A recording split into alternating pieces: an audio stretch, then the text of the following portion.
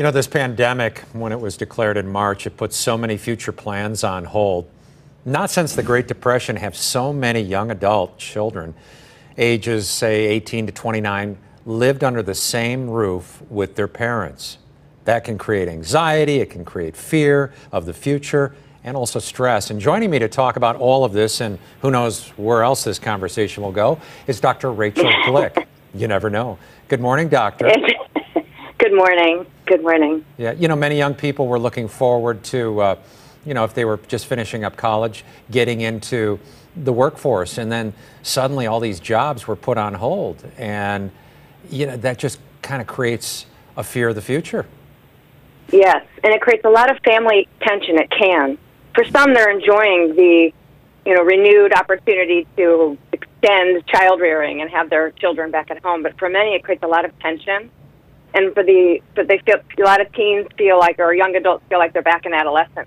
Mm-hmm. So they feel trapped and irritable and confused about what the roles are now. And while none of us have ever had to deal with a pandemic before, not since 1918, you know, maybe our grandparents or great-grandparents, but I think older folks are a little more equipped to maybe pass something on to the younger people to say, hey, you know, kind of, this is not going to last forever. What are some of those tips you have? Mm-hmm. Yes.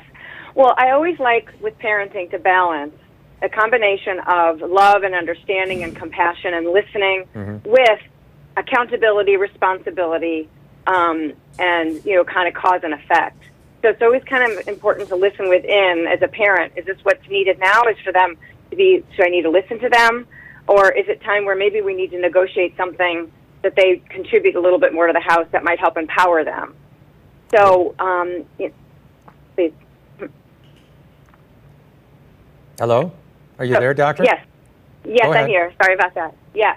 So I think that in some ways you want to really be understanding that what they're going through is experiences of grief and often like frustration, and to be really compassionate with how they're feeling and not try to fix it and not try to, you know, push them through it too quickly. And then at the same time, to help empower them and help them feel part of the family, to try to connect in the most positive way possible.